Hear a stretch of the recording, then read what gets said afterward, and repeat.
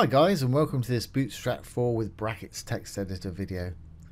This is Jamie from System22 and webdesignertechtips.com. In our last video, if we go down there, we embedded a YouTube video into our site, and we made it autoplay, or we made it static first and then we made it autoplay. Now, like I said in the last video, when I go to sites and they've got a video playing, that's fine, but if it's got audio playing automatically, it really annoys me. So in this video I'm going to show you how to embed a YouTube video and have the actual audio muted but still have the video playing.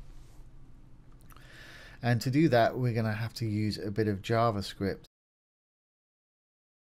We're using brackets text editor in this video. It's free to download. You can get the link below this video. It's awesome, and like I say, it's free to download and use, and it's got some great extensions that you can add to make your coding even quicker, and they're all free as well. So if you haven't done so, I recommend you go to brackets.io and download it. Okay.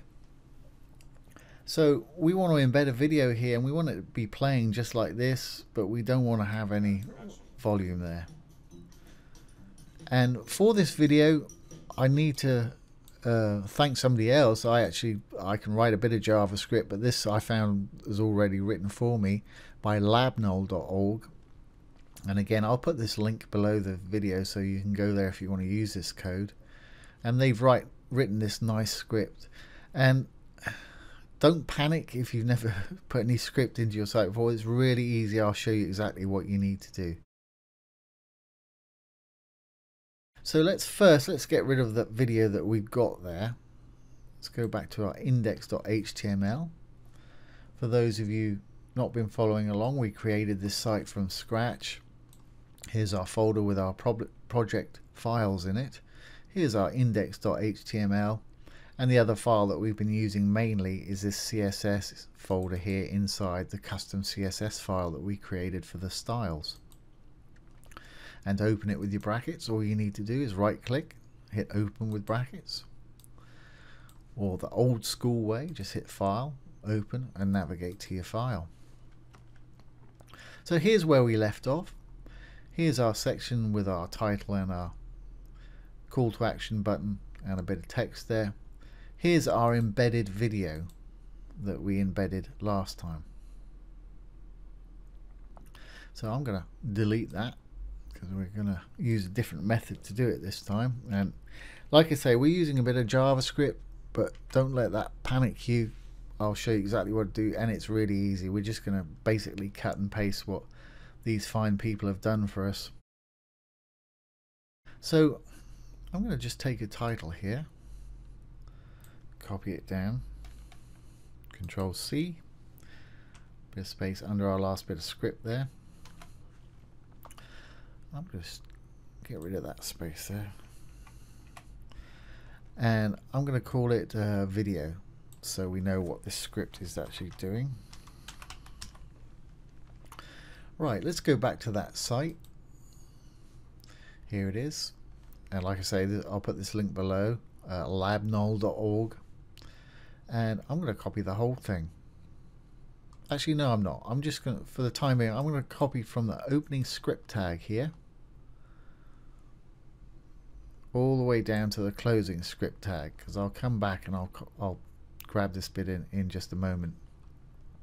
So I've from the beginning script tag, the first script tag, so there's two there. There's the top one, and then there's the bottom one with this function code inside. So I'm going to copy that, Control C, then back to my site. I'm going to paste this below this little title that I put in there. There we are. Let's just line it up a little bit better. And don't worry, you don't have to know JavaScript, but they've written everything in here for us nicely. They've got some beautiful descriptions, which is great. So we're going to put our video ID in here. This is the height and width that it's going to display at. You can change these, but bear in mind you want to keep it to the same aspect as your video, or else it's going to look a little strange, stretched or pulled. If you want it to autoplay, it's automatically set to autoplay. If you don't want it to autoplay, you can change that to 0. But if you don't want it to autoplay, you may as well use our embed method in the last video. If you want the controls to be visible, they are. So that's 1. Again, if you don't want them, change that to a 0. Show info, it's not going to show the info. Branding, this is going to hide the YouTube logo.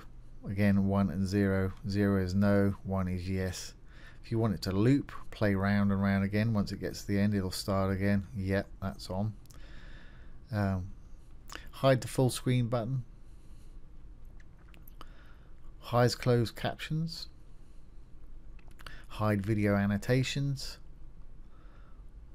And this is going to hide the video controls when it's playing. Again, you can change these to 1 if you want them to show.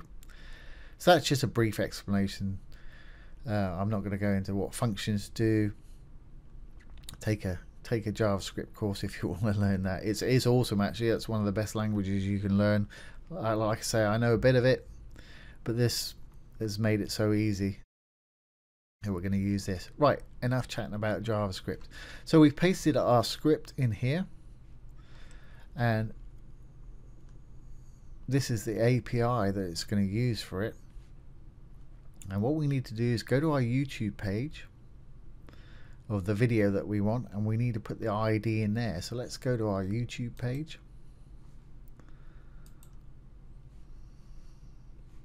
Here's the video we were using. And you can either hit the share button again, and I'll give you the ID right here, or you can just go up to the URL at the top and take it from there. And it's that last little bit just past that / right there. We just need to copy that. Easier said than done. It's selecting the whole thing. I'm just going to grab it from up here. There we go. Just make sure you don't get that equal sign in there. Control C to copy. Back to our brackets editor. Now we want to put this in between those little inverted commas there. Don't cut off those commas. You want those there. It will not work if you cut those off. So it's told it to play it with this video player, and it's told it the ID of the YouTube video. That's all we need to do with our JavaScript there. It's pretty easy. So let's save that, Control S. Now what we need to do is go back to that site with the code, labnull.org. Now I need this little bit right here, which is a div that's just telling it this is where we want to put the video. It's where that code wants to display that video that's going to display. So I'm going to copy that from the opening div tag to the closing div tag inclusive. Back to our brackets. Let's scroll up to where we left off. Now here in this second column here is where we had our embedded YouTube video iframe just now, and I'm just going to plonk that div inside there. So I copied it, Control C, and I've just hit Control V and pasted it in there. That is it, job done. Now hopefully when we go back to our site, if I save it, Control S, make sure you save your changes and refresh the site. Of course we've got it playing from the last embed. Just to demonstrate, that's how it's going to play with the embed method. You're going to have that audio playing. Now what I'm going to do is I'll refresh, and you probably won't see a lot of changes, but the video is going to start playing, but you should not hear any audio. So let's refresh. And there we go. It's automatically got that audio muted, which is great because when you load the site, it's there and it's going to catch your eye because it's playing. But you haven't got the annoyance of having audio playing. If you know, for me, when I land on a site and it's got audio playing automatically, most of the time it really annoys me.